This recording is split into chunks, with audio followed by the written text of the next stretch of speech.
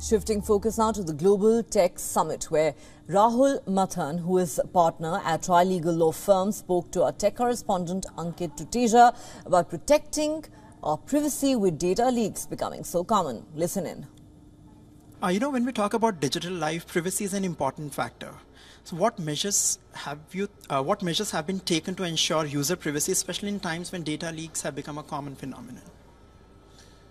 So I don't think we can, through law, prevent data leaks. There is a provision for data breach notification. There is an obligation to maintain security standards. So if you look at what most data protection laws have, this has all of those things. I think more than data breaches, I think it's more the way in which data is used. And I think if you look at the principles that most international data protection laws have, almost all those principles, as I said, with the exception of data portability, almost all those principles are included in this law.